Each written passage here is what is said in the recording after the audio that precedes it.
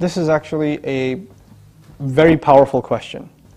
The fundamental issue here is our definition of what is good and what is bad. Allah SWT says, it may be that you really like something but it's harmful for you, and it may be that you really detest something but it's good for you, right?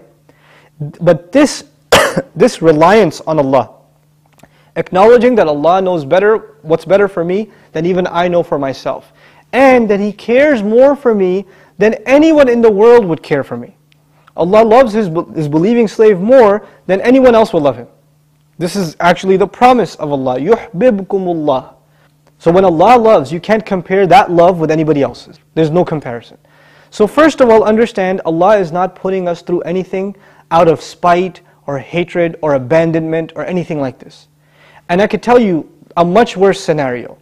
You have, there are many, but just to pick a few, you have the Messenger ﷺ.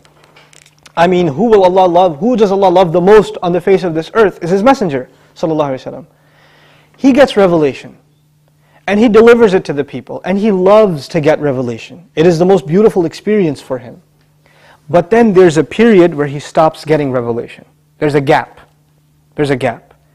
And the people who he constantly invites through revelation, they say, so nothing new today? What's going on? Running dry? Oh, your Lord doesn't like you anymore? They start taunting the Messenger ﷺ. They start taunting him and hurting his feelings, really deeply hurting his feelings. And still no revelation is coming, no revelation is coming. Now imagine the sense of concern and the fear. Maybe Allah is in fact disappointed with me. Maybe I did do something wrong. Allah reveals consolation and He says, مَا وَدَّعَكَ رَبُّكَ وَمَا قَلَى. Your Lord didn't abandon you, and He didn't leave you aside, and He's not displeased with you either. So Allah sent him consolation. The first thing to note, for a believer who's in distress, in worldly distress, your real consolation is in the Qur'an. You read the word of Allah sincerely, and you will find counsel in it. You will find advice in it. You will find comfort in it.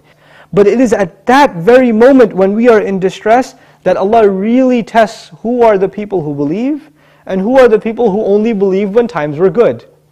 So this is really, Allah puts us through these tests so we can show our reliance on Him, and then He opens doors that you couldn't even imagine. And we have to have good expectations from Allah. This is what makes the Muslim different from other people.